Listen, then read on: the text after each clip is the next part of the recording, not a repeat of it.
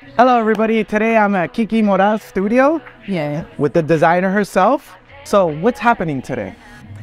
Today is open house. We've been in this location for 6 years and partner with Artists Open program.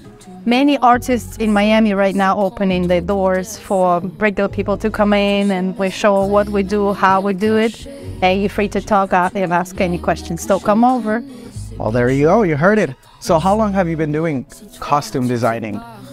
I think I've been designing costumes since that little girl. I've been designing it for the dolls first, and then for my own dance recitals or any type of costume event, I will always wanted to design the costume. And then since I am a dancer, all my life I became a dancer, I've always designed my own costumes. I'm self-taught. That's amazing, so it's always been in your blood.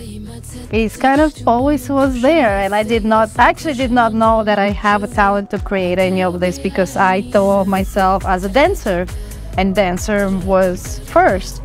But now that I remember back, the drawing and designing actually started first for me, and then dancing just took over because I had way too much energy. That makes sense. That makes sense. It makes sense because you have to have outfits for your dances, for your routine. Yeah, and I never took it seriously. I was like, okay, we need an outfit, we need this fabric, we need this, put together a sewing machine, or it didn't come out, do it again. So, you know, like that. Wow, that's amazing. Well, you heard it here first. Check it out. One more question before we go. Out of all the outfits you have here today, which one's your favorite? Yeah.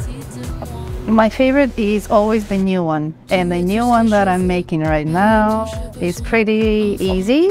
And I love easy costumes, but it's very colorful. Oh, so is it top secret? You're gonna see it today. Okay, awesome. So we're gonna get it on tape. I actually have to finish. I have another hour of work of this. Oh, there we go. Always working. There's never a time. I didn't have time. I was like, 11 o'clock yesterday, I have to go sleep. So I can wake up fresh for you today. So now I have to finish. Perfect. Well, it was a pleasure talking with you. Nice talking to you. Till the next time.